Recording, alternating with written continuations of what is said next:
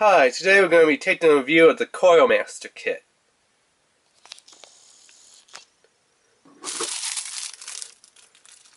I paid about $40 for it, $39.99, which is a really great deal on a coil-master kit. Because usually I see them go for online for about $120. Sometimes even if you get a good deal, maybe about $84 online, which is still pretty high. There was one website that had this for about, $40. And I just went to my local tobacco shop. I was like, hey, I'm starting to look into rebuilding coils. I'm looking for a REViEW, rebuildable analyzer, or rebuildable drip tip, type of tank. Obviously, I want to get some wires, some cotton, and I'm going to need some instability. So, they didn't have like pre-made coils there that, you just unscrew the old coil, shut them, put in the new coil, screw it in there, and then, wick it with the cotton.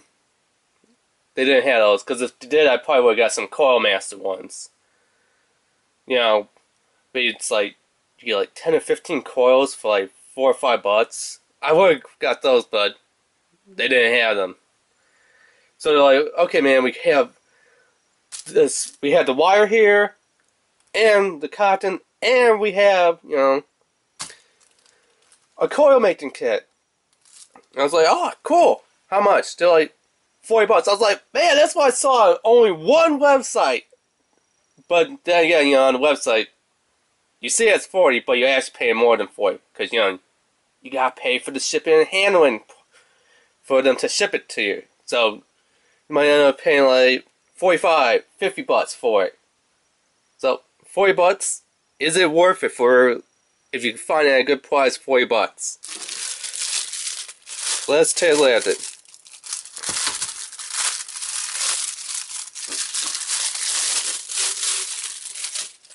So it comes in this nice padded zipper case that says coil-master on there.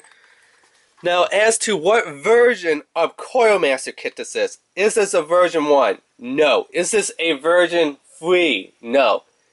This, I believe, is a version 2. Why do I say it's a version 2? Because there's something that's going on that's really weird with coil-master version 2 coil kits. coil-master version 1, everything in there is pretty much the same. coil-master version 3, everything in there is the same. But coil-master version 2, everything in there is completely different. You look on one website and you say, we have a coil-master version 2 coil kit, right? This is what comes in it, okay? You see people on YouTube that says, I have a coil-master version 2 kit. Okay, they say this is what comes in it. You watch another YouTuber with another YouTuber that says they got a coil-master version 2 kit, and you're like, wait a minute, the other YouTuber had this, and this in their kit, but this other YouTuber has the same coil-master version 2 kit, and yet in their kit they got something different. What's going on with version 2? So coil-master version 2 kits are always, from what I've seen, are going to be a mystery grab bag. You have no idea what you're getting in version 2. Version 1, you know what you're getting, it's all going to be the same stuff. Version 3, same deal.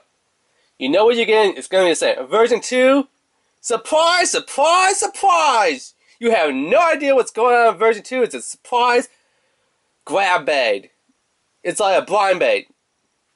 Only in this case, it's a case. So I guess you could say it's a blind case. Which is really weird. coil-master. On your version 2s, you should have said, these are the items that you get in version 2, just like in version 1 and version 3. Nope, in version 2, they're like, this one might have a ohm reader. This one might have some coils. This one might have some wire. You really don't know what you're getting in a coil-master version 2. Surprise grab bags. Or surprise grab case. Or, padded case. So just wanted to point that out with you. If you get a version 2, and you're like, hey, Blood Demon, your stuff was different than what I got in my version 2. Let you know ahead of time. Version 2s, you don't know what you're getting. Surprise grab case. blind case. So it does have this nice little zipper in here, around here. So let's open up and see what I got in my surprise case. Well, you get some of the standard stuff. There's always going to be version 1, 2, and 3. What are they? Side cutters. Some wire snips, side cutters. The clamping power feels really weak and loose in there, but it should be strong enough to cut the wires.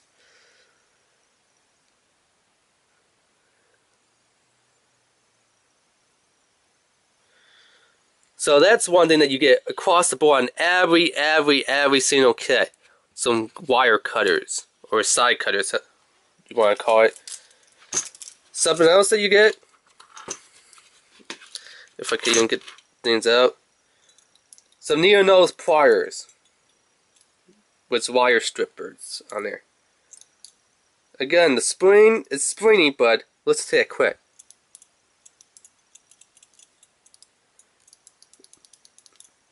So you get some pair of needle-nose pliers, which is really hard to get back in the case. But I don't know why this is not even going in the case.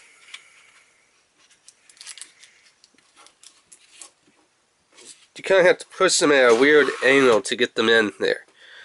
Really stupid. What else do you get? If I could get a pair of ceramic tweezers. So you get a pair of ceramic tweezers here, which is really great for when you have your little, coil pre-built, and especially when you're building coils, which is what this one's supposed to be for, or even if you buy some pre-built coils, but you just need to squeeze them to check the resistance a little bit. Then ceramic coils is what you're going to need. So these are some of the things that you always get, no matter, if it's version 1, version 3, version 2. I've seen pretty much some of these things always in version 2. Even though I said version 2 is like a mystery grab, blind bait / case box. You're always going to get your wire / side cutters, needle-nose pliers, ceramic tweezers, weather tweezers, or they call them like eyebrow tweezers. Something like that, you're going to get these. I kind of call them praying mantis tweezers because they're kind of like a praying mantis hand. So yeah, you get those. Something that's different and yet the same. A screwdriver. Now some people has gotten 2 screwdrivers, not this type, but they got like one that would just be a flathead and one that would just be a Phillips.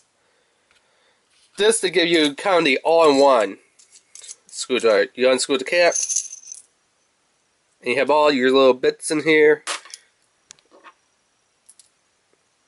or your little tips, flatheads, and Phillips and stuff. Let me try to get some of these back in here. So you get 1, 2, 3, 4,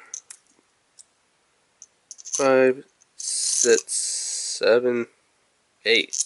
So you get about 8 little bits in here of different types. It has a screw on and off lid, a nice little pocket pen clip here, and then of course it just fit in there with the magnet. So yeah. So with mine, I actually got a multi-bit screwdriver. Well, some they just get like a weather flathead and weather Phillips. So they get 2 screwdrivers. This one I feel is a little bit better. And yes, this does come in different colors. Mine has to be a blue. Someone else had red one. Just that. Something else that you get. A weird pair of scissors. I mean, these ones had like this weird little bob on the end of it. As you can see. Right there.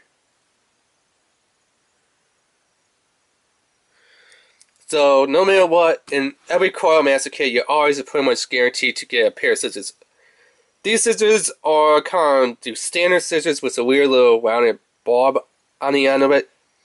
In other coil-master V2 kits, I have seen some screws that, you know, fold up into each other like this, and then you just unfold them and put them out. There's that. What else do you get? You get this little case here. What do you do with the case? And it has multiple dividers so you can just pop out and put it in there. So if you want this section to be bigger, if you want this section to be just the same space. Coils. So if you're going to build coils, obviously you're not going to just build 1 or 2 coils and stick it into your little, you know, tank and wick it, right? Obviously you're going to have like a couple coils. You're going to be making like 5, 6, 7, 8 coils in advance. Put them in here. And then when you need coils, all you gotta do is just unzip this, open this up, grab your coil or 2 coils, and then, you know, you're good to go. Again, something else I've seen that's different. This one's kind of a blank one. Some other ones, V2 will actually say coil-master on the top. Yeah.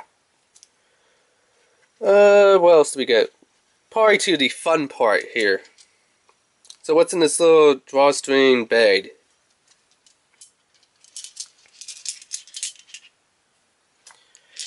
Some coil weapon jids.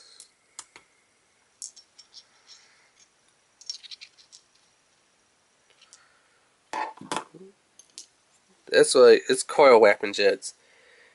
And here's something that really threw me for a loop on the coil-master jids. This is a coil-master kit. It's made by a coil-master, okay? That's the company, that's the brand that makes this, coil-master. And yet, the coil jids that they're coil wrap jids that they're giving you is made by Kuru Conception. So yeah, I have seen again on V2 kits these blind mystery bots kits that some people are actually getting coil-master coil jids, where say coil-master on there, and then, you know, coil-master on the bag, coil-master on the jid, and then there was a little pin that you unscrew, you take this little stick out, you could pop in another stick and screw that one in there. This one looks like it's pre-fits in here. But again, the other one you got the same 3 little coils. But it's kind of weird. Why would they put a Kuru Conception coil in a coil-master kit? Kuru Conception is made by a whole nother company. It's made by Kuru Conception. And we obviously know that coil-master makes their own coil weapon jids, or coil stick jids, as you want to call them. So why would they throw in another company's stuff in their own company's product? Doesn't make sense.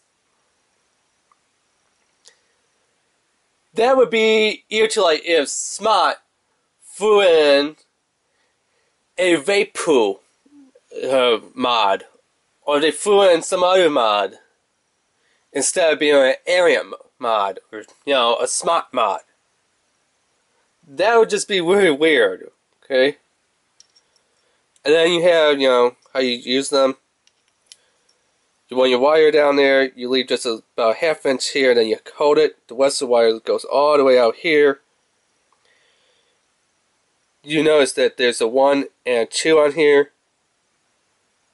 1 means it's further away from the hole, and 2 means it's closer to the hole. So how tight you want your wraps. Do you want them to be a little on the loose side, so you know you can get your cotton in there, or do you want them to be a little bit tighter so that they're going to heat up and hold the heat a little bit better? Then you just put it in there, and then you just start. Then after you have your wire in there, get it kind of like 1/2 turn. Just bend it a little bit, and then put this on it and start turning, and then you have a coil built. So the blue one is the 20. After that, you have your red, which is the 25. And then you have your purple, which is your 30. So you have blue 20, red 25, purple 30. And all of them has, you know, the same 1 and 2 on there. So 2, 1,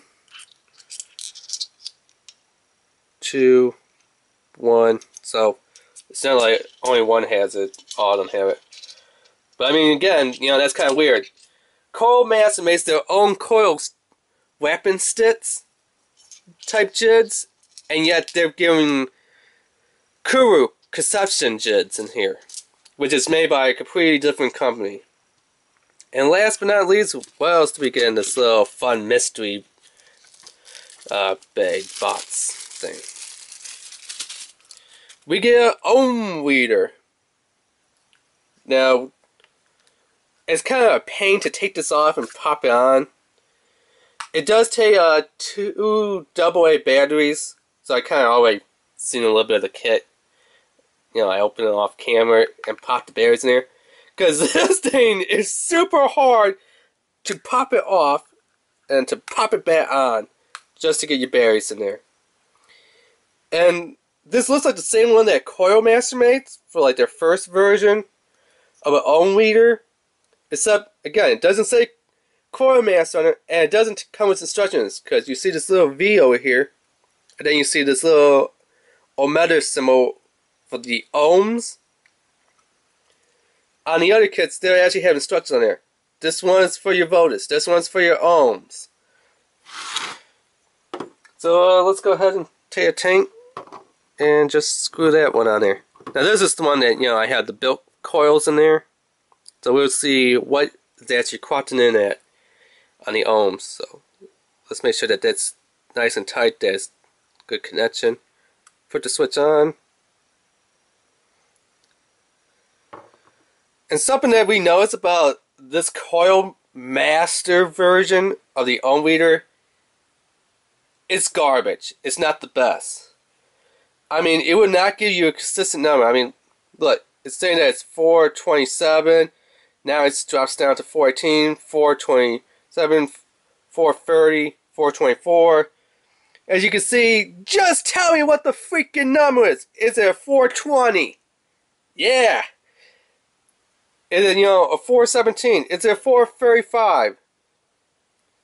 It's like, okay, I feel I know what the number is. And then it's like, nope.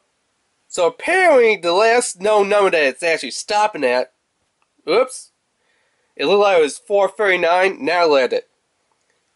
It keeps on jumping around. This has got to be the worst ohm weeder in the world. Because, I mean, look, it will not stay at a consistent number and tell you, this is what, you know, your ohms on your tank is reading for your coil resistance and stuff. It just keeps on jumping around. It was like 470. Then it's like, no, 425. 440, 490, 418. Like, how can it be going up and down? It should either go up and say, hey, it's, like, look, 422, right? It's saying that it's at 4.22. Oh, now 4.26. Now 4.22 again. Now it's dropping down. 4.19, 4.22, 4.30, 4.47. I can't keep up with this thing. This thing is freaking stupid. It's retarded. This thing is dumb. This thing, like most coil ohm weeders, you put your tank on there and say, hey man, your tank's clocked in at like maybe 4.5 ohms. And you're like, okay, 4.5 ohms. This one, like 1 second, 4.22. Second later, 725. 740, 756, 8. It's a freaking joke. What the heck? Would I ever use this coil weeder? No. If I want to know what the coils in my tank's clocked in at, I'll go out and buy a better one. A lot of people have been saying you could get the big old like $56 or more coil-master coil, which is like this big disc or dinner plate, UFO shape. People said that's okay, but if you want something that's pretty much pocket size and yet still a good price that you can actually see the display on, go with an E-Leaf. A lot of people have been saying E-Leaf ohm weeders are like really good. You can see them ohm reader, really clear on what the little LCD display is telling you. The tank seems to be attaching really great and good on it. It actually has an accurate thing of what it's reading out at. You know, as we see in this one, it keeps jumping up, and then it keeps jumping down. It keeps jumping all around. E-leaf, from what I've seen, you put it on there, you give it a second, it'll say, okay, this is what it's reading in it. 3.2, 4.4. And you know, it just stays that way until you actually go ahead and squeeze your coils or put new coils on and stuff. This one, it can't make up its mind. So I'll definitely go for a coil-master big boy. Well, that's not what it's called, but you know what I mean. Or go for a E-leaf. This, garbage. Let's see. I think it went in this way because this little coil here is supposed to be able to fit this. So does it actually matter which way you put this in? Yes, it does. And I believe that's the way how it is. So yeah, $40 for a coil-master. I'm gonna say it's a version 2, V2, because it kind of looks like a V2, although like I said, V2s, you get different things. I mean, the screwdriver I got was different from other V2s. The scissors are different than other V2s. The ohm reader is a little bit different. The coil case is different. The coil wrapping jig sticks, completely different. I mean, coil-master makes their own brand of coil wrapping jig sticks, and yet Kuru makes their own brand of coil wrapping jig sticks. Just like you know how there's different brands of mods out there and tanks. As you know, my favorite brand of mods and tanks is, you know, Smart. But yeah, why would they give their competitors stuff in their own stuff, brand or company stuff? It doesn't make sense. It just doesn't make sense. But yeah, anyway, that has been, you know, kind of the unboxing of, you know, coil-master V2 kit. Remember to subscribe and leave a comment. Alright, thanks, bye.